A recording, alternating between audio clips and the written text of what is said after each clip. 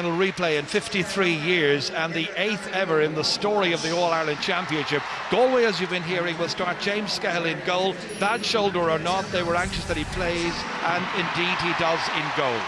Kevin Hines has recovered from a facial injury and takes his place at fullback, and he's alongside Johnny Cohen and Fergal Moore. Tony O'Gregan had his hands full in the drawn match with Henry Shefflin in the second half. He lines up alongside Niall Donoghue today and David Collins. Man of the match last time out, Irlitanian partners Andy Smith in midfield. Niall Burke got a goal and 2 points but was still replaced. He's back on the 40 with David Burke and Cyril Donlan either side of him. Joe Canning seeks to replicate his performance here earlier in the month with Damien Hayes and James Regan named in the same full forward line. Alongside me, Michael Dignan. Who especially should we look out for, Michael? Well, I think there's only one player in the Galway team today that everyone's looking at, and that's James Scahill. You know, a very serious injury coming into the game, and I'd say he was anxious to play and the management were anxious that he'd play. He made a brilliant save the last day. He's very assured. His puckouts are so important. So can he last the pace? I'm watching him in the warm-up. His puckouts look to be fine. He looks to be sharp, and he obviously got an injection or something into it, so he's a huge man for Galway today. Well, a county as astute as Kilkenny is bound to have examined any shortcomings from the drawn match and taken appropriate action. Not that any fault could be found with the goalkeeper for Kilkenny, and that of course is David Herity. The goals that beat him 3 weeks ago were powerfully hit. JJ Delaney is again likely to be Joe Canning's marker. He's at number 3 alongside Paul Murphy and Jackie Tyrrell. Whether it's man-to-man or zonal defence, Brian Hogan will again hold the centre for Kilkenny with Tommy Welch and Kieran Joyce in close attendance. An improved performance will be sought in midfield, where Richie Hogan is named as partner for Michael Fennelly.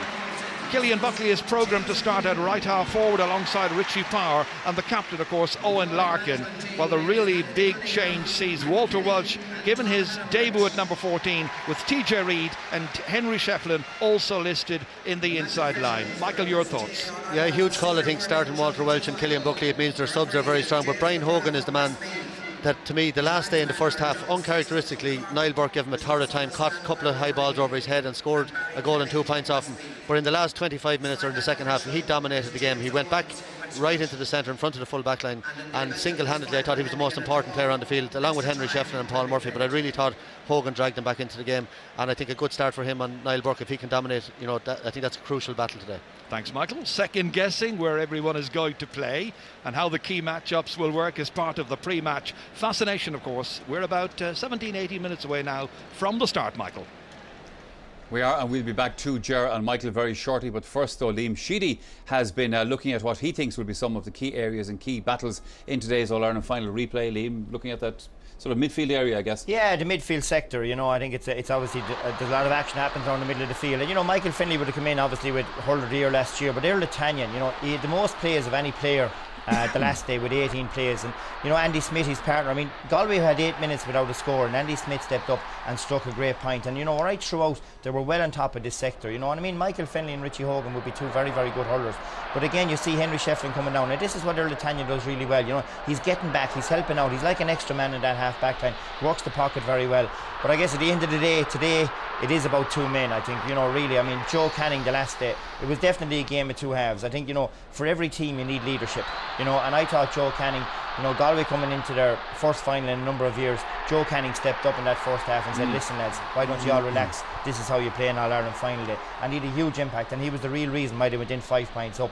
But like in the second half, you know, we've to Henry, you know, Joe's 23, this guy is 33, and I thought, you know, single-handedly he just dragged Kilkenny back into the game. You know, fairness, you know, he gave the ball, he was very unselfish, passed the ball out. Again, here he is, stepping up, catching the ball, you know.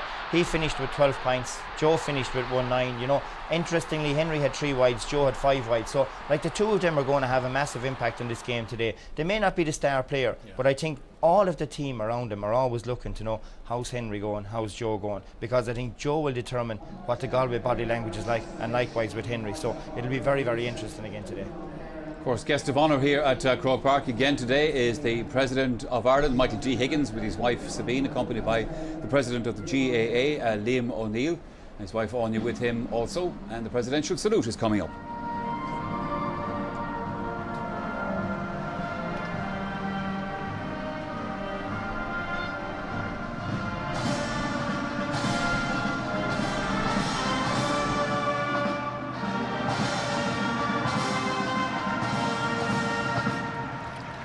Yes, President Michael D. Higgins once again about to meet today's finalists, accompanied by Uachtaráin Cumann Glasgow, Liam O'Neill. At first it'll be the defending champions who now find themselves playing a sixth rather than a fourth match to retain the Liam McCarthy Cup. And straight away President Higgins goes to the team captain Owen Larkin, set to do the introductions. It's his 8th championship season. And in this lineup are plenty of former All-Ireland captains: Jackie Tyrrell 2006, Henry Shefflin the following year. Michael Fennelly was the captain in 2009, even though he didn't start that final. TJ Reid was skipper in 2010, and Tip won, of course, and Brian Hogan lifted the McCarthy Cup last year. And there's big Walter Welch there, 6'4". Henry Shefflin hoping to win his 9th All-Ireland medal this afternoon. The referee today, as we see the Liam McCarthy Cup on show here in the Hogan stand, referee James McGrath from the Turin Club in Westmeath, the linesman are John Sexton from Cork, and Barry Kelly, who refereed the drawn match, and the sideline official is James Owens. The umpires are Tom McNicholas, David Hennessy, Johnny Fitzpatrick and David Clune. Big day for all of those, and we wish them the very, very best. On a beautifully sunny afternoon now, it's Galway's captain Fergal Moore, a 30-year-old physiotherapist, introducing players who at least now have the experience of being here before, and they've come from a 25-point league trouncing in April at the hands of Kilkenny to a stage where they've made the All-Ireland champions appear far from invincible. Now we're beating them in September. Well, that's the sport's biggest challenge. And there you see Niall Burke and Cyril Donnellan, number 12, Damien Hayes, who's taken off in the draw match 3 weeks ago. There's Big Joe Canning, so much talked about him. And finally, James Regan. And the President has met both teams. That's the initial formality completed. Will President Higgins be watching later as that McCarthy Cup is presented around about 5 o'clock by Liam O'Neill to another Galway man, or will Kilkenny complete another 2 in a row as the presidential party make their way up into the Ord Corley section? It's an intriguing prospect, and one we're greatly looking forward to. We are indeed, and President Higgins, of course, in his first year as President of Ireland, and he'll be attending 4 All-Ireland finals this September, 2 hurling, 1 football, and of course the Camogie final a little bit earlier on as well. So then the teams are getting into the parade behind the Artane band. Time for us to get the final views and thoughts from our panel here in the studio. Tomás Mulcahy, we found it hard to call in the drawn match. What are your thoughts this time? Michael, it's equally as hard to call, right? I mean, you would have said after the final whistle the last day, all momentum was with Galway, right? I mean, that they'll have the fresher legs, they'll have the hunger, they'll have the desire, they'll have the ability to actually win this one. I've looked at it again and I said, I've looked at the team selection and I said to myself, look, there is greater room for improvement in that Kilkenny forward line. I would say that the hairdryer has been going for the last 3 weeks down at Kilkenny, and for me it's going to be Kilkenny. Kilkenny for Tomás Mulcahy. Gerlach Nan. Well, I think there's no doubt over the 2 games, the 2 champions, Leinster final and the drawn match, that Galway were the better team, you know, and today they're going to be even better. They'll use the possession better. I think Joe's free taking will be better, which wasn't great the last day. He'll be more in the game, so there are advantages going to Galway as well. Now on the other side, Kilkenny, I think the big crucial thing for Kilkenny is a lot of the Kilkenny players felt the last day they let Henry down. You know, he was going for his 9th medal for a bit of history. They're the ones who should have helped him. He was the one who dragged them. Now at midfield especially there'll be big improvement today, but above all I think the biggest improvement is Kilkenny will have fire in their bellies today. They didn't have that fire at all the last day, and I think that fire might just about drag them over the line, but it's going to be another fierce contest. I think it will, and by the way, as you can see, it's a lovely day here in Dublin for this replay. Showers earlier on the day, some of them very heavy, but it's cleared up very nicely this afternoon. Conditions are ideal, and that's our cue for Liam Sheedy to give us his view on this one. Yeah, it's, you know, similar to the lads. I think we're in for another cracking game. Galway, you know, when they went 7 points up the last day, definitely looked to have one hand on the trophy. They were out hurling them all over the pitch. Kilkenny's second half performance was awesome, and I think they sort of let us all know that they're not going away yet. So I think again, a lot of the Kilkenny lads wouldn't have slept great 3 weeks ago, this night 3 weeks ago, because of the performances they put in, and a man at 33 had to go and literally rescue them. And I think maybe they probably have more room for improvement. But again, I think the key thing here is who's going to. I think if Galway could get those 4 or 5 points up, they will not relinquish the lead this time. But the question is, if Kilkenny get the start and Galway were to go 4 or 5 down, what reaction will we get then? So it's finely poised, but you know, on the balance of what I've seen so far, I expect Kilkenny to win it just by a few points. All right, and there you have heard the views of our 3 panellists here in studio. But the ball is going to be thrown in shortly, and we'll all be a lot wiser in about an hour and a half's time. It's the All-Ireland hurling final of 2012 Part 2. It's the rematch between Galway and Kilkenny. It is time for us to hand over to the commentary box to join Michael Dyken and first, Ger Canning. Thanks very much indeed, Michael. I think that's 3 votes for Kilkenny from our panel.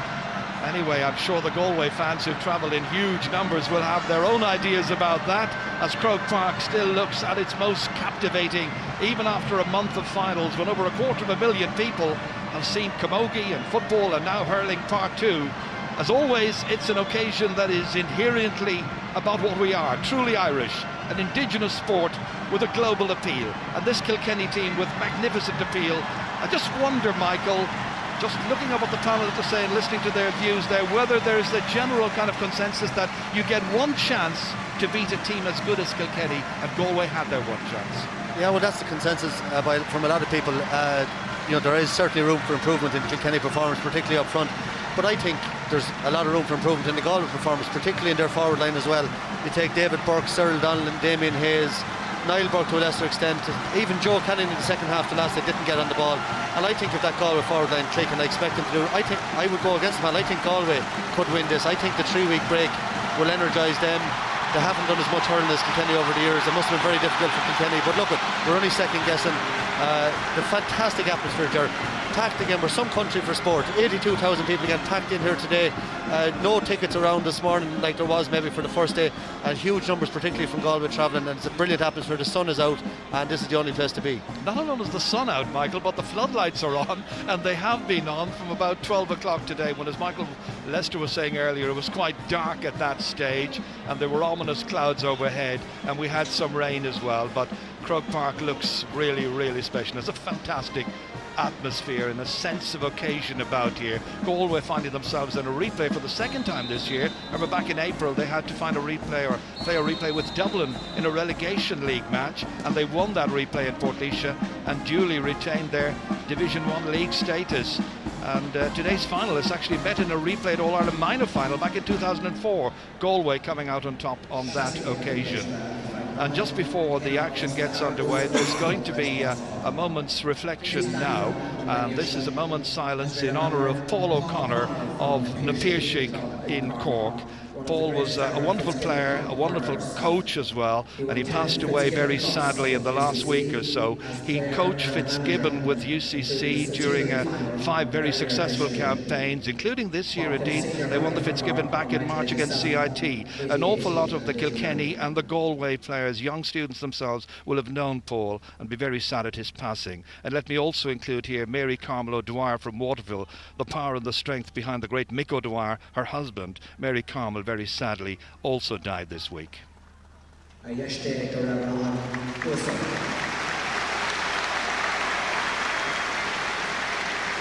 it's time to face the tricolour before the action gets underway with the playing of Our Navian.